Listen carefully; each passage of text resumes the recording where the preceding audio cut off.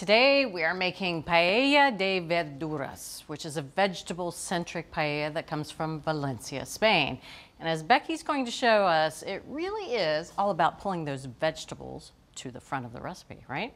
That's right. We're going to really showcase those vegetables. Instead of using them to just flavor the rice, they're going to take center stage, and we'll come up with something that is just as satisfying, just as eye-catching as a protein version. Love it. You can make this with a whole lot of vegetables, but we're going to start with cauliflower. Has a really nice nutty taste and sort of a crisp, creamy density when it's cooked. It's really satisfying to eat. We're going to start by heating up the skillet here. I have 1.5 tablespoons of extra virgin olive oil, and I'm going to do some medium heat. And paella is traditionally cooked over a live fire on a paella, which is a wide, shallow skillet, but it's also very common to see stovetop versions. Perfect. So we need 2.5-inch to 2-inch pieces. I like to just kind of dive in there with my fingers. Stalks and florets. Yeah, just a little bit of the stalk. We're going to leave most of the stalk behind here for this recipe because we're really going for something that's super attractive. And if they're hard to pull off, you can just use a little paring knife here. Yeah, sometimes they just don't want to leave that stalk. That's right. They don't want to go in my paella. I don't know why. It's going to be delicious in there. So we're going for 2.5 cups here. And the pieces can be 2 inches to 2.5 inches, something like that. Wow, so they really are quite large, yeah. Nice and chunky here. So we'll call that 1 cup. We'll get these in. We need 1 more cup. Okay. 1/4 teaspoon of salt, just to flavor those guys up a little bit. All right. And now we want the cauliflower to get spotty brown. That's going to take 3 to 5 minutes. Okay. All right, so it's been 5 minutes. Beautiful. I know, isn't it gorgeous already? It's gorgeous already. Really nice browning. That's the whole paella. Ta-da! Bon appetit. All right, now we're going to be adding some beans. And Valencians would typically add 2 types of beans to this recipe. They would add the bajoqueta, which is a flat, fresh green bean, kind of like a Romano bean. Okay, yep. And they would add a garrafón, which is a fresh shell bean. Now, those are hyper-regional varieties, and we can't find them around here, so we found some nice substitutes. All right. Starting with good old conventional green beans. Runner bean, can't go wrong. In they go. That's 6 ounces, and they're cut in 2 to 2.5 inch pieces. Okay. I'm gonna add a 1/4 teaspoon of salt, season those guys up a little bit. And we're gonna let this go for another 2 to 4 minutes, just until the green beans start to turn dark green. Really developing flavor here. That's right. So it's been like 3 minutes. The green beans have started to do their thing. They're getting darker and a little bit of browning. Let's transfer them to a bowl here. They can hang out till the next phase. All right. Now I have another 1.5 tablespoons of extra virgin olive oil. Now we're going to build a sofrito. This is where we really start to get in all that layered flavor that makes it so good.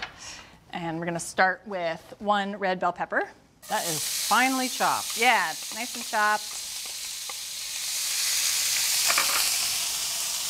Still medium heat here.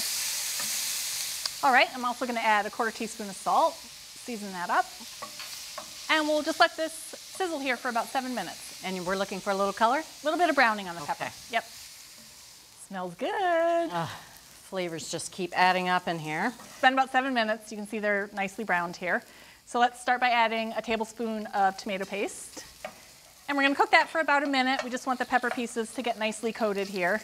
And that adds really nice umami depth to the sofrito. Okay, so here is 3 garlic cloves, minced up. 1/2 teaspoon of smoked paprika. Other magic ingredient. Yes, love that. And a 1/4 teaspoon of saffron. And that just adds that beautiful golden color. And that's the whole paycheck. It's worth it. My treat. So just for 30 seconds here until we start to smell that aroma, which I do. That smell is our cue that it's time to keep moving here. This is a 1/4 cup of dry sherry. Just want to cook that until all the excess moisture evaporates. All right, all of our moisture is just about evaporating. So now it's finally time for the rice. So a cup of rice. You can use Cauliflower or Bamba. Both are really nice Spanish rices. Okay. If you can't find those, it's also okay to use arborio. All right.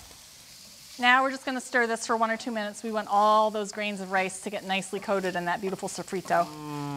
Ooh, yeah. So now we're going to smooth out that rice in a nice even layer. And now we have butter beans that are going to go on top. This is our second bean. Remember I mentioned we had the green beans, and now this is 1 can of butter beans that's been drained.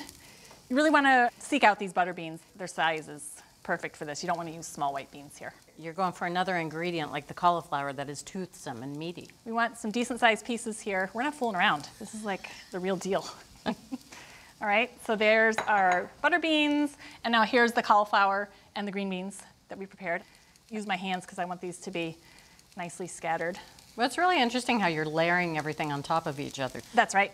So now I have 3½ cups of chicken broth. I'm just going to gently pour that in. If you want to make this purely vegetarian, it's fine to use a vegetable broth here too. All right, so we want the rice to be completely submerged here.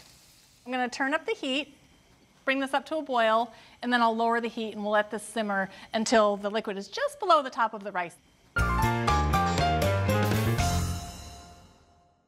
So it's been about 15 minutes, and you can see we're starting to see the rice here kind of poke through that liquid. That's right. Smells amazing. So we're just going to pop a lid on for 5 minutes, and we're going to finish cooking that rice all the way through. This is a very fast cooking paella. It is. Yeah. All right, it's been 5 minutes, and you can see our rice is cooked through. So that steaming also cook the vegetables through, right? That's right. Everything is going to be just perfecto here. Now we're going to let it go for another 5 to 7 minutes. We want all of the moisture to evaporate, and we want to start to hear some popping and sizzling. That's going to indicate that the rice on the bottom of the skillet is starting to brown a little bit. That's the best part. Yeah, I agree. All right, we are just about done here. Now we're just going to make that sokarat, which is the crispy layer of brown rice and the brown proteins and sugars from the cooking liquid that forms on the bottom of the skillet. It is one of the most important parts of a paella. Yes, absolutely. All right, so I finished up that sokarat by rotating the pan a quarter turn for every 20 seconds for about 5 minutes until it got nice and crusty on the bottom. Then I slid it off the heat to let it cool down just for 5 minutes. That's important because the starches in the rice are flexible when they're hot. So when they cool down, they crystallize, they become a little bit more rigid, and that makes the rice nice and crisp and easy to release from the pan. Perfect. Let's just hang on a second. Yeah. This is so vibrant and beautiful. This is a centerpiece. It really is. It really is a nice looking gorgeous. dish. Yeah. It's going to taste just as good as it looks. It's beans. You can see that little bit, the browning of the rice there. See that? Yep. That's our sokarat. That's what we're talking about. You want some of that beautiful cauliflower. Well, first things first. Getting that sokarat. Getting a little bit of that sokarat. Yeah. This is truly one of my all-time favorite vegetarian recipes. I mean, so much depth of flavor, so much complexity. And you know you're talking to me. Yeah, I know who I'm talking to. And I gotta say, yes, it happens to be vegetarian, but it's just so filling and satisfying. With the chunky vegetables. They're not falling apart. The vegetables are not mush. I mean, you look at this bean here inside and it looks meaty but tender. The rice is beautifully cooked, full of flavor from that sofrito. Well, thank you, Becky. My pleasure. So if you want to make this a beautiful, vibrant, delicious paella at home, it starts with building flavor right in the skillet. Saute cauliflower and green beans until they're well browned. Use tomato paste to make a savory cooking broth. And top the rice with butter beans and the sauteed vegetables. So from America's Test Kitchen, a truly stupendous and satisfying cauliflower and bean paella. It's gorgeous. Thank you. There's the sangria. Now you're talking.